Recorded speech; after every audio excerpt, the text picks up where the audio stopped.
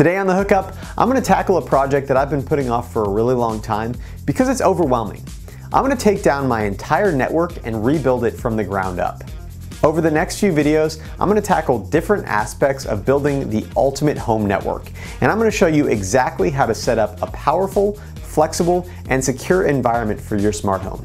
This series will be broken down into 3 different videos: hardware selection, installation and migration from your old network, and then advanced functionality.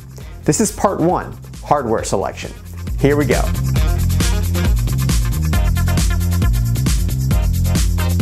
At any given time, I have between 65 and 70 devices connected to my network, and the vast majority of them are Wi-Fi smart home devices.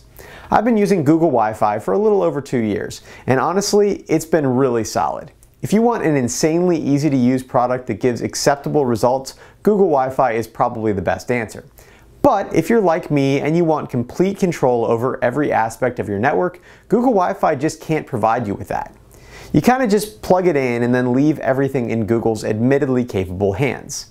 To give you an idea of how hands-off it is, there isn't even a way to log into the router locally. Everything is configured through the cloud-based phone app, which has almost no advanced functionality.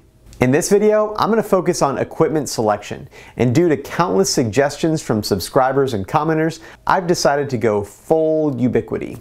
I contacted Ubiquiti about doing this video, and they did send me some equipment that you'll see today, but it hasn't changed my opinion of any of these products. Building a network with UniFi equipment is a lot different than going to Best Buy and picking up their most expensive gaming router. A high-end router like the Asus Rapture does a little bit of everything. It's a firewall which controls which traffic is allowed in and out of your network, a router which coordinates the traffic on your network, a 4-port switch which allows your router to send messages down different paths, and a Wi-Fi access point. UniFi takes each of these jobs and breaks them out into different pieces of equipment. Very similar, if not exactly, what you would find in a commercial network deployment. Doing this not only allows for each piece to be more powerful, but it also allows them to be deployed into different areas of your network. Before you buy anything, your first step should always be to diagram out your network and determine exactly which products you'll need. The first piece of equipment we're going to look at are switches. Anywhere that you have multiple wired connections that need to be connected together, you're going to need a switch. For your network, you'll need to decide how many ports you'll need in order to accommodate your physically wired devices in your house, and how many of those ports you need to be Power over Ethernet. Power over Ethernet is a method for providing power to your devices without connecting them to an outlet. And it comes in 3 common flavors: passive 24 volt, 802.3AF, and 802.3AT. The CliffsNotes version of the differences is that passive PoE constantly sends voltage through the Ethernet cable regardless of what device is connected to the other side. You need to be careful when configuring a port on your switch to be a passive PoE port, because if you plug in a non-PoE device to the other end, it will likely destroy it, or at least damage the network port. The other 2 common standards, 802.3AF and 802.3AT, involve a handshake process between the PoE device and the router. In this handshake, the device requests PoE and determines if the router is going to be able to supply the correct voltage before any current actually travels down the cable. This handshake prevents you from accidentally cooking your devices, and it also removes a step of the configuration process because each device will regulate its own PoE.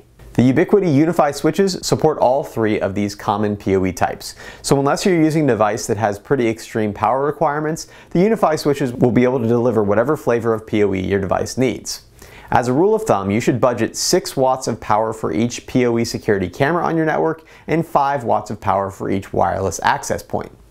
PoE can also be accomplished without a PoE switch by using a PoE injector. Most UniFi wireless access points come with a PoE injector in the box, so if you're okay with plugging in an extra AC adapter and you won't have any other PoE devices on your network, then you can probably skip PoE altogether. When my house was built in 2012, I had the builder pre-wire my house for security cameras, and thankfully I insisted that he use Cat6 drops for those connections instead of the standard analog security cabling that the installer recommended. I told him where I wanted each camera placed and where I wanted all the drops to be terminated. I assumed, since he knew that I wanted all the security camera pre-wires terminated in one location, that he would know that I wanted all the Cat6 drops terminated at the same place. But you know what they say about assuming. When I came by the house to take pictures of the wiring before they put up drywall, I discovered that my security camera pre-wires were terminated in the correct location, but the rest of my Cat6 was terminated in the garage. Normally, I would have insisted that these drops be fixed, but it happened to also be the day that my wife went into labor, so I had some other things on my mind. Moral of the story, I know that in my network, I'm going to need 2 switches, one for the security camera drop and one for the rest of the Ethernet ports in my house. For my main switch, I opted for a Ubiquiti UniFi US16 150 watts, because I know that I want to change my 9 analog cameras over to PoE IP cameras. A second, smaller switch, a UniFi US8 60 watt, will connect to my other Ethernet drops and distribute the network out to the wireless access points. Both of the switches that I selected have power over Ethernet, but the US16 150 watt has PoE on every port, whereas the US8 60 watt only has PoE over the last 4 ports. And both of them are going to come in well under their maximum power rating for connected devices, so I'm not worried about that. Once you've determined how all the wired devices will connect, you're going to need to decide which wireless access points you're going to use. In my Google Wi-Fi setup, I had 3 different access points. So to do a fair comparison, I also wanted 3 access points in my UniFi system. There are many different options for UniFi access points, but 3 of them are much more common than the rest. And the biggest difference is varying levels of a technology called multiple input, multiple output, or MIMO, which is part of the 802.11ac standard. MIMO comes in 2 different types. There's single-user MIMO, or su-mimo, and multi-user MIMO, or mu-mimo. And to understand the difference, you need to know a little bit about how Wi-Fi communication works. In a normal Wi-Fi connection, only one device can communicate with the access point at a time, so all the other devices have to wait in line. Imagine a queue of people at City Hall waiting to apply for different permits. But there's only one clerk. This means that every person has to wait in the queue in order to communicate with that one clerk. Thankfully, the clerk is really fast, but since each permit application process takes some minimum amount of time, the more people that are in line, the longer it will take for each person to get what they need. su-mimo is like adding a second clerk to the equation, but there's still only a single queue. If a single person needs more than one permit, they will ask each clerk to fill out one permit until all of them are finished. Theoretically, this doubles the speed of the queue. Unfortunately, if the person only needs one permit, they still hold the first position in line and they occupy both clerks, even though one clerk will be doing all the work for that single permit. Hiring more and more clerks is nice if you have a bunch of people with multiple permits, but if each person only has one, then it won't actually increase the speed at all. In mu-mimo, or multiple user MIMO, some devices can allow another device to use the unoccupied clerks, which sounds like a huge deal and a must-have technology.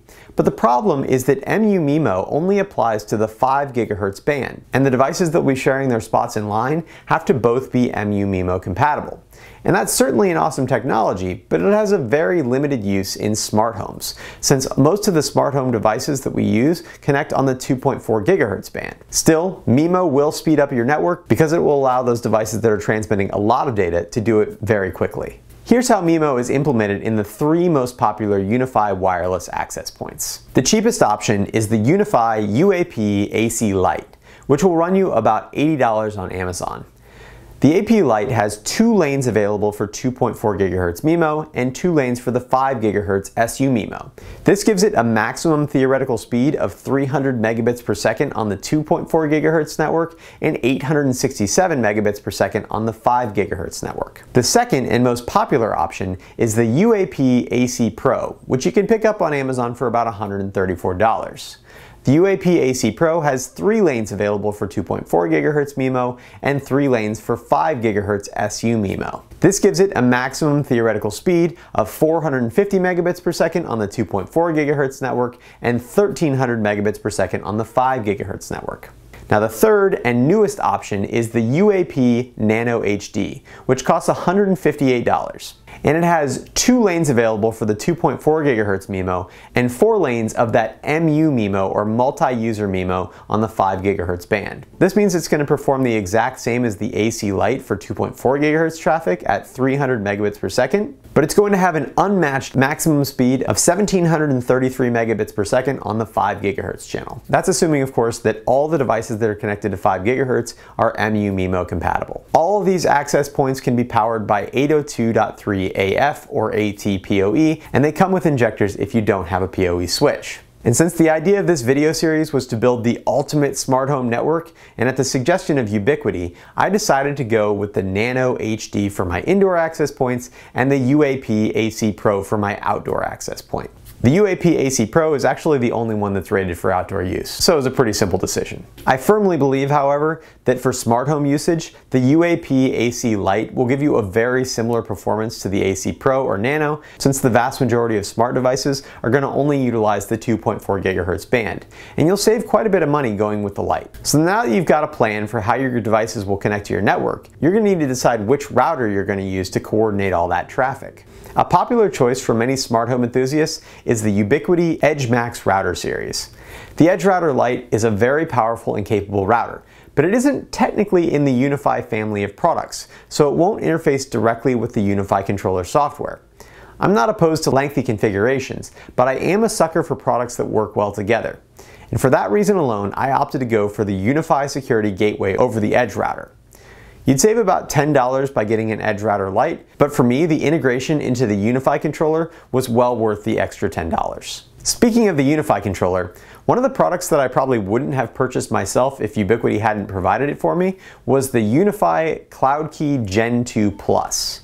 UniFi networks require the installation of controller software that handles all the settings, configuration, and monitoring of the network. These controllers can be standalone devices like the CloudKey, or software that can be installed on hardware like a Raspberry Pi or even on your Mac or PC. In fact, there's even a UniFi controller add-on for HAS.io, so you've got lots of options. The one aspect of the CloudKey Gen 2 Plus that isn't replicated by any of these other controllers is the integration of a relatively new UniFi product called UniFi Protect. This software is Ubiquiti's integrated NVR. The CloudKey Gen 2 Plus comes with a 1 TB hard drive for recording video for all the UniFi compatible security cameras. I'll be testing out those cameras against other popular PoE camera brands in an upcoming video, so make sure you're subscribed if you're interested in that. So now you've got your hardware all planned out, and it's time to address the elephant in the room: price. The system as I've configured it costs $1,140, which is maybe acceptable if you've set out to build the ultimate smart home network, but it's a lot more than the $300 that you'd spend for 3 Google Wi-Fi access points and a cheap 8-port switch. So what are you getting for all that increase in cost? First, the UniFi system that I selected has 20 Power over Ethernet ports available for security cameras and other PoE devices. Second, the theoretical maximum speed is going to be greater with the access points that I've chosen. And third, and most importantly, the UniFi system has a tremendous amount of advanced control options. If you're never going to touch any of these options, I'd probably recommend going with the Google Wi-Fi system. It's plug and play, and Google handles all the things like firmware updates and security patches, literally without even telling you about them. But if you want to take control of your network and dive into things like customized local DNS, VLANs, and advanced traffic monitoring, you're going to want to go with the UniFi system. If you're feeling discouraged by the price of my system, don't. A very capable UniFi system can be built under $500 by combining a US 8 60-watt, 3 AP lights, and a USG. In my next video, I'm going to cover the initial setup of the UniFi system and how to make the transition from your old network to your new one as painless as possible. In the third installment in this series, I'm going to walk you through all the advanced features that I mentioned and how to set them up to make the most functional and secure IoT network possible. If you're interested in purchasing any of the equipment that I talked about in this video, I've got Amazon affiliate links down in the description.